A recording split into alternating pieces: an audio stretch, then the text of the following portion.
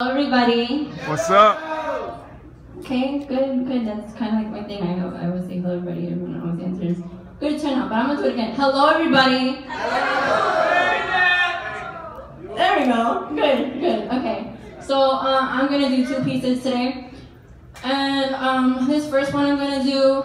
When I did it the first time 2 years ago, people were actually surprised by the things that I said. So here we go. Here's my favorite piece, or one of my favorite pieces, sorry. This is Blood on the Leaves.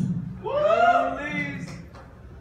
Whenever people ask where I'm from, I proudly say, I'm Dominican. And then they all look at me like I'm wearing some Medusa-inspired headpiece. Why is it so hard to believe that my family roots grow from Dominican trees where the food is amazing and the culture is eye-opening? Oh, that's right. My skin is too pale, my eyes are almost green, my hair isn't as curly as the other girls are used to seeing. My point is never proven until I open my mouth to speak and Dominican lingo escapes from my lips. Dímelo.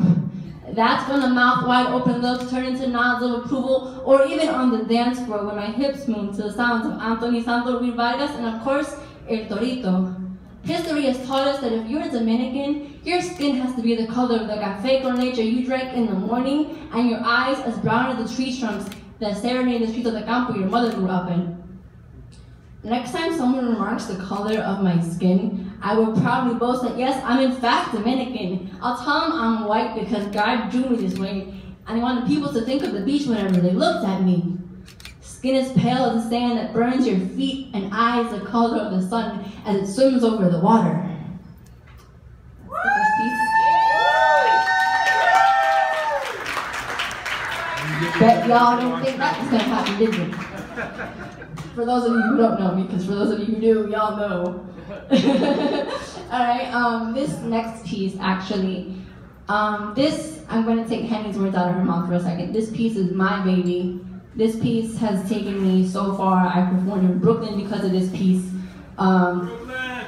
Amazing experience. I loved it so much. Some people in this room right now have been on stage accompanying me when I do this piece at the sesh.